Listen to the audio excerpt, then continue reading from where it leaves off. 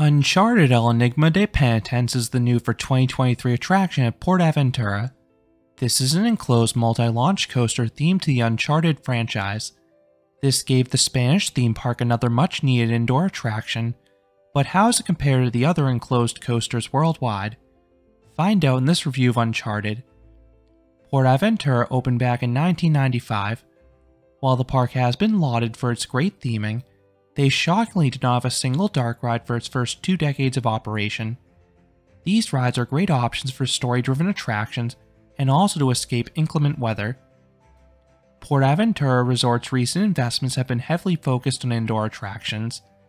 The adjacent Ferrari-land theme park added 2 simulators in 2017. Then the resort's main park added the Sesame Street Street Mission dark ride in 2019. And most recently in 2023, the park added an indoor coaster, specifically an Intamin multi-dimension coaster with multiple launches and trick elements. The ride is themed to Uncharted. This is an action-adventure franchise following a treasure hunter named Nathan Drake. Uncharted started exclusively as a video game franchise in 2007, but it recently received a popular live-action film in 2022 starring Tom Holland and Mark Wahlberg. The latter is what PortAventura's ride takes most of its inspiration from. The coaster is placed in the far west section of the park. When it was under construction, fans were worried a giant show building would feel out of place at such an immersive park. While the back of the building is a bit unsightly from angles outside the park, the facade looks amazing from within the park's boundaries. It looks fit for a Disney park. The building looks like the cross of Big Thunder Mountain and an Indiana Jones attraction. You have a golden brown mountain. The detail in the rockwork is exquisite, and there's even an ancient Aztec face carved into it. This mountain serves as a new backdrop for the far west area. Then the entrance into the building is a wooden train depot, matching the aesthetic of the other buildings in Penitence Village.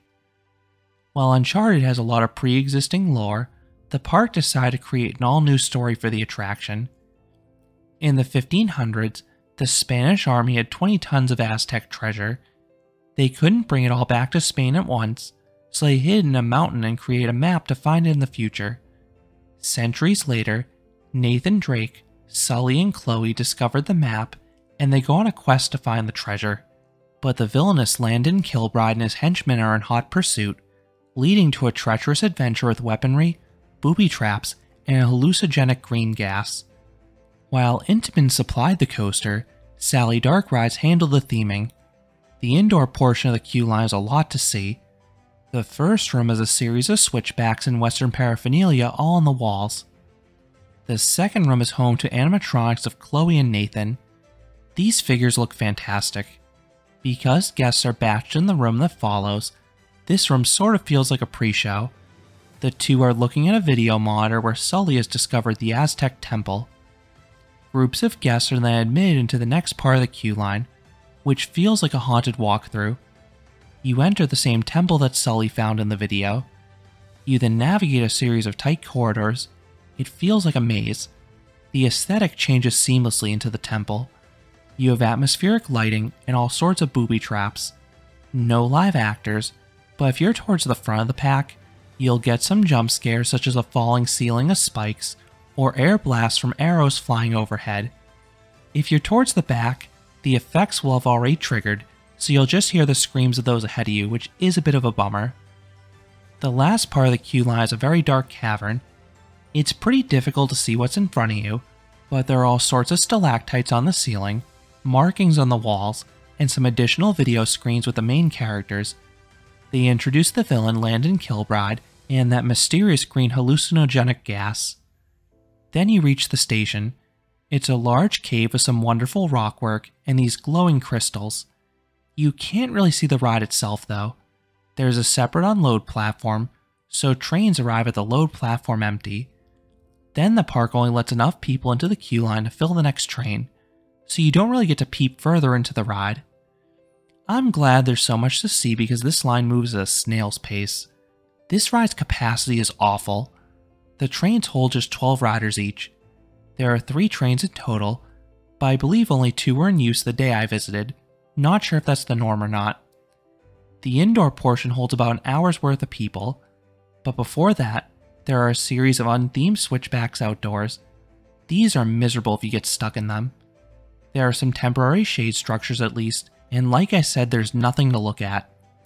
Ever since opening, this ride has routinely had 1.5 to 2 hour waits daily, sometimes more. 3 important touring notes. First, the ride has had some reliability issues in its inaugural year. That is not too surprising given the complex ride system. You have multiple launches, plus other unique elements, but hopefully this can be rectified in future years. Second, the ride tends to close before the park does, especially on days with long hours. The exact time it closes daily is posted on the park's website and app. Third, all guests staying at select on-site hotels had 2 hours of exclusive ride time on Uncharted in the summer. This perk was available for guests at Hotel Gold River, Hotel Colorado Creek, and Hotel Mansion de Lucy. The ride was scheduled to be open in the morning 2 hours before the park, but at least on my 2 days at the park, the ride opened a half hour late due to technical issues each day. I was optimistic I would be able to have a marathon on Uncharted during this hotel ERT, but the ride still had lengthy waits. Unless you were one of the first people into the park, the standby line was still 1 to 1.5 hours in length during this time. So how can you beat the crowds on Uncharted? At this time, you cannot use the park's paid skip the line pass system. I imagine it will be added to Express in the future though. I suspect it will start off as a single upcharge like street mission, but sometime in the distant future, it may be added to the other levels. This will further snarl the standby queue though. The most efficient way to get on quickly is to be one of the first people on the ride. Guests at the Far West hotels have an inherent advantage here. This past summer, they had those aforementioned 2 hours of ERT, but even on days when the park doesn't offer this perk, these guests have their own dedicated entrance into the Far West area right next to Uncharted's entrance, so those using the park's main entrance will typically already find a queue line there, and a lengthy one too. Alternatively, you can hop in line right before the ride closes for the day. This typically is the shortest the wait will be all day long. The fastest way to get on the ride seems to be the single rider line. The downside with this is that you do skip the immersive queue line, but you do get your own unique video screen outlining the story at least. On the day I visited, the full hallway took roughly 45 minutes, but as with any single rider line, how fast you go is variable and depends on group sizes. No matter whether you ride in the standby or single rider line, Uncharted has strict assigned seating. On all of my rides, I was assigned the front row. I've heard this is the best row, but I cannot speak from experience. The trains look and feel similar to those in Harry Potter and the Escape from Gringotts, just with single car trains. The vehicles have 3 rows of 4. Riders are then restrained by lap bars. These restraints are fine. Once dispatched, you move forwards into a cave. More crystals illuminate. You then pass one of Kilbride's henchmen armed with a bazooka. It is the lone physical prop during the main ride experience. You don't have any fire or smoke, but there are some lighting effects at least. The vehicle will then spin like a top. This takes you into the main show building. It's pretty dark, but not dark enough to fully conceal the layout. You can still see the track ahead of you. You stop spinning and have a mild dip in the launch one. This launch is not too fast, but has an okay kick to it. This is followed by a right-hand turn in the dark with a light lateral kink to it. Then you move forwards and stop in front of this giant video screen. There, you'll see that Kilbride has found the treasure and tied up Nathan. His henchmen start firing automatic rifles at riders, but Chloe throws a rope towards the car. The vehicle, which is on a turntable, starts to rotate sideways. Meanwhile, a statue falls on screen releasing the fear gas. This allows the heroes to escape, but not before inhaling it in. I think this is why you get some funky elements next. You then have this unique sideways drop. It doesn't really have any force to it, but it's most certainly a different element. This leads directly into launch 2. It has a decent kick to it, and since you take it sideways, you also get some laterals rather than being pinned against your seat back like most launches. Then comes a big spike. I believe this is the tallest point in the ride. You go quite a ways up it, so you get some weightlessness here. Even better, the car rotates on the way down. It's a fun effect. Then you pass over the same launch track again, speeding up a bit. You're again sideways, getting another jolt of laterals with the acceleration. You then hop upwards and whiz past the prior screen. You go past it too quickly to process what's shown. You then rise upwards and have a swooping drop to the left. The subsequent valley is solid positive Gs. You then have a few more turns in the dark. Nothing too crazy. As for the visuals, you have a few lighting effects and some hanging bats, but that's it. The final launch has an okay kick to it. You then have a twist upwards and to the left. You pass a video screen with an apparition, and the vehicle also rotates sideways on the rise. You then come to a stop at the top, facing another video screen on your side. The protagonists are trying to stop the villain from getting away in a helicopter. You rotate so the train is now facing backwards. Then you slowly creep over a big drop, so you're facing a screen on the ceiling. The heroes throw a bomb at Kilbride. At this moment, the helicopter explodes and you're released down the drop. It's a 49-foot or 15-meter drop, and again you're going backwards, and it's darn near vertical too. I expected it to offer some airtime and/or a freefall sensation, but the trims unfortunately neuter the force. This element is all about the visuals, and those do deliver. You then hit the brakes and return to the unload platform, spinning along the way. You then come to a stop, ending the 2,208-foot or 673-meter long adventure. In terms of smoothness, Uncharted is excellent.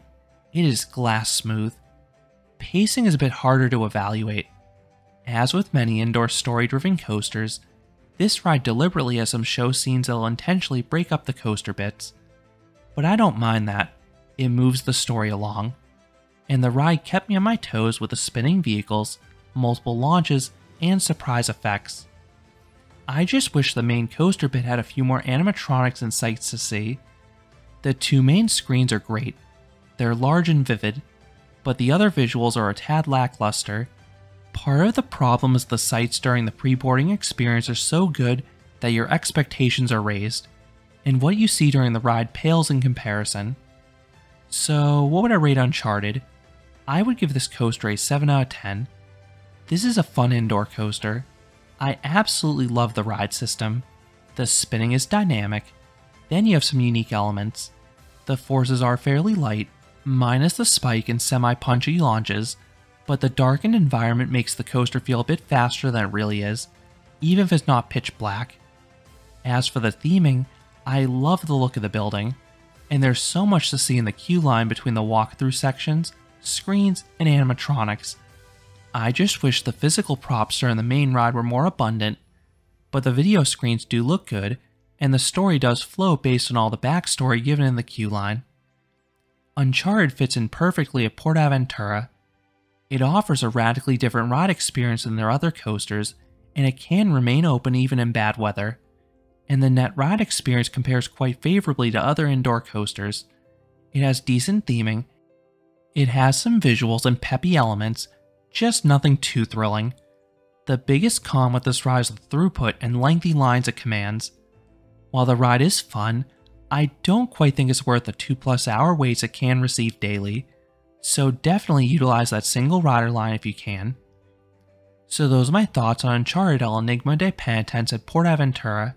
What are your thoughts on this unique indoor coaster? Did the ride meet your expectations? Let me know down in the comments. If you enjoyed this review, I would appreciate it if you gave this video a like, and you considered subscribing, because there'll be a lot more roller coaster and amusement park videos here at Canopy Coaster. Thanks for watching.